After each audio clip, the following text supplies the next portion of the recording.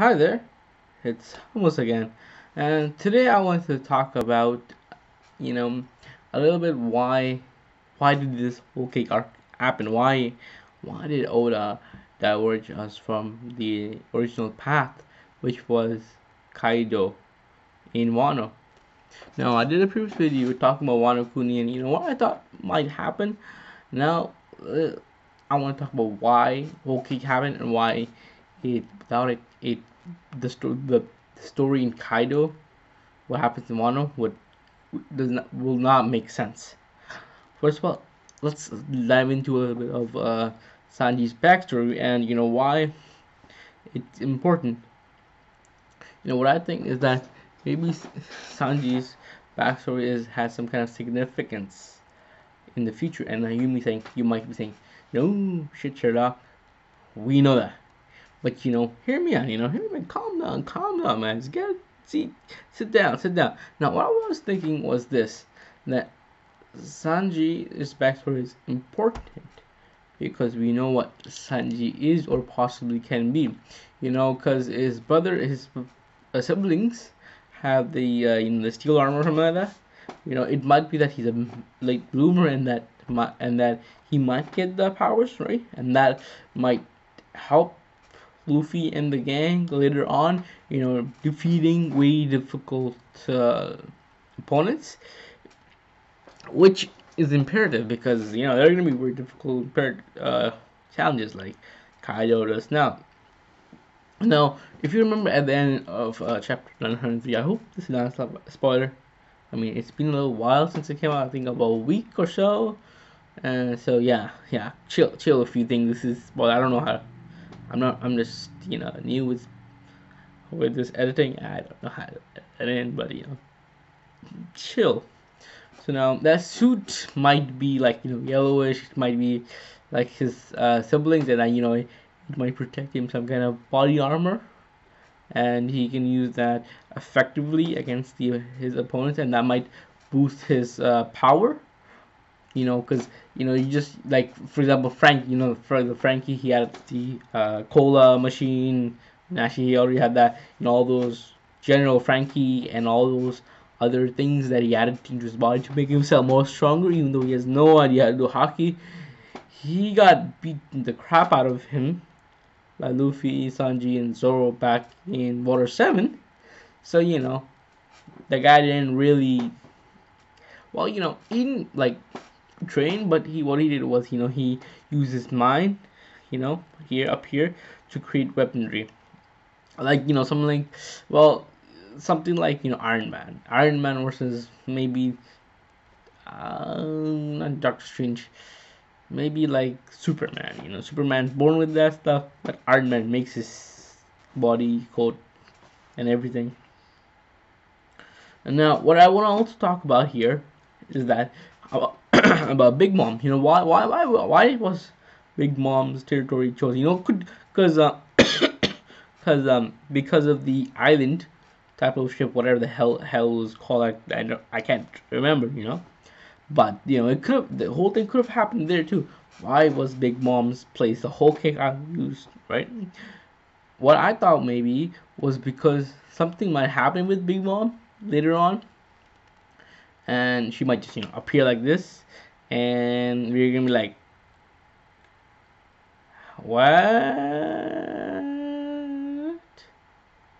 what is she doing? How's this happening?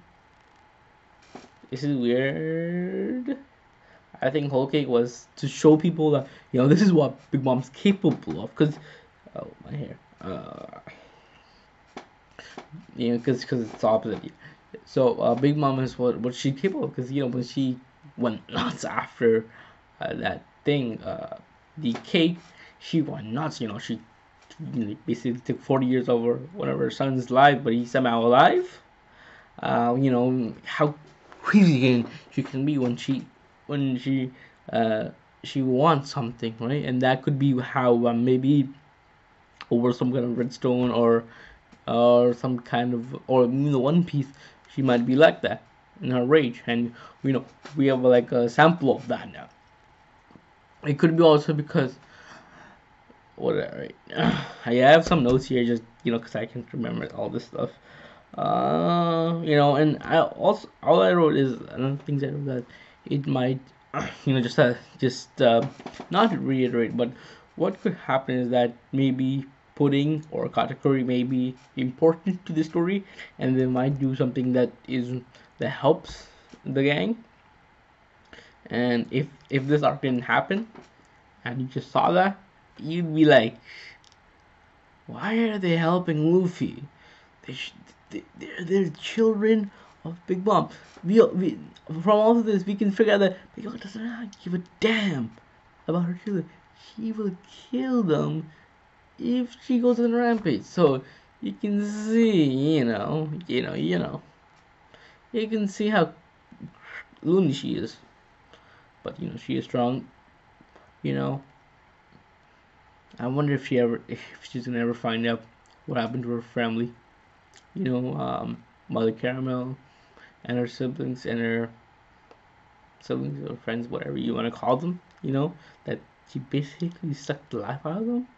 That's what I think happened, But moving on, what I think is now another reason why this order might have done this is the impact of this arc, Big Mom's arc, on the whole picture, right?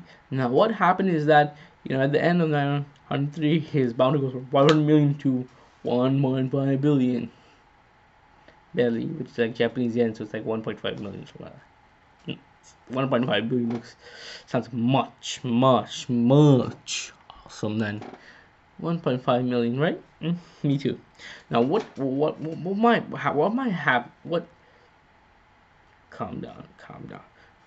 What might be the reason for this is because now Luffy is perceived as like a Yonko, even though Blackbeard does not think of him as such yet. But he's strong, and they said that he beat Big Mom or something like that, and he beat like Katakuri 1 billion, 1 billion, and 1 800 million. And they're like, Luffy is a big humanitarian. He's very important. His strength is very much, and he is the force to be reckoned with. He is the number one in the worst generation. So watch out for him, Yonkos. And he's touted as the fifth Yonko, like the fifth Yonko, right?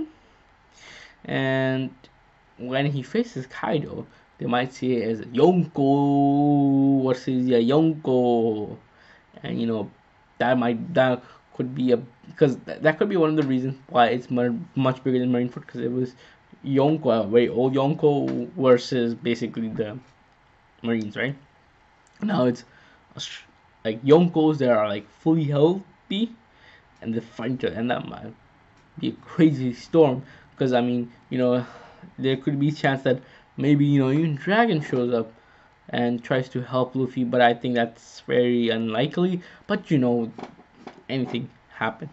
Maybe Dragon hears about this and stuff like that, and he's like, here's a chance.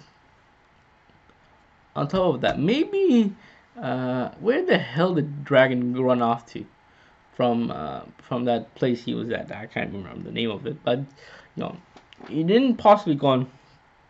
He didn't go on to Wano because we would know about it. Well, maybe we wouldn't. Maybe he's there. Maybe he's there. Maybe he's close by. And he sees that Luffy's coming and all of them are coming to battle. Maybe he comes and joins them and helps them, right? Maybe the reverie. We don't really know where Wano is. Really, the reverie is happening right now. Right? So they could, because now is the best time for Luffy to make a. Even though he has a global, but like all the heads of the world join together in one place, and if they, Luffy, Monkey D. Luffy has defeated the Yonko Kaido, that's gonna be a much bigger impact. Because now everyone, whether someone might like a far away that might not care about it, right? Well, everyone gets the post, but it would just be like a better spectacle, and it might show that the world government has zero power over Yonko. Zero. nothing. They cannot stop these individuals. I mean, Big Mom is stupid, like crazy. She's strong, but she's stupid too. Well, not stupid, like crazy. Mm. Kage has some kind of loony bin type of things too. Shanks seems alright. We already know Blackbeard's crazy. He's not crazy in the sense that there might be something wrong with. I know there's something wrong with the structure. Structure is different. I am literally diverging into something else. Yeah, I digress. This. So basically, that's what I was gonna talk about. I'm gonna make a new, a couple of videos about Kaido, talking about Kaido and about him, more about him.